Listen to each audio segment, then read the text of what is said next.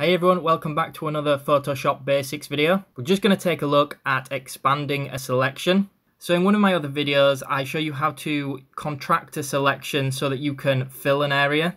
But in this one, I'm going to show you how to do the opposite and expand around it. So I've got two images here just to show the difference, but make sure that each image is on its own layer. And what we're going to do is we're going to press Control on our keyboard and select on this little box here next to the eye icon on your layer. By doing that, you can see it's put this dotted area around our image, so we know it's been selected.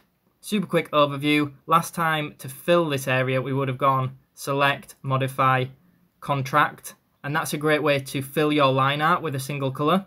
But in this case, we're going to go over to Select, Modify, and this time we're going to choose Expand. So once you've hit Expand, you have to type in a number.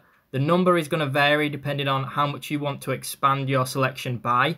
And of course, your canvas size and image size is going to affect this a little bit.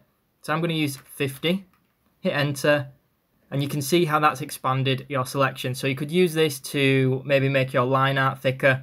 So my reason for doing this is to create a border for stickers. So once I've got my expansion, what I would do is I would create a new layer and I would basically fill it with white by selecting white and hitting Alt and Backspace.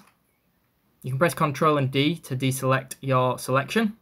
And from there, I'm just going to drag my white layer below my image. And now you can see it would be ready for printing as a sticker.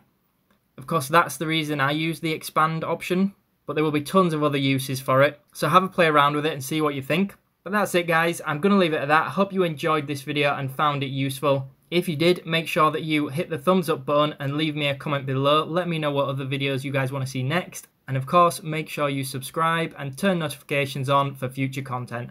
Thanks for watching, everyone.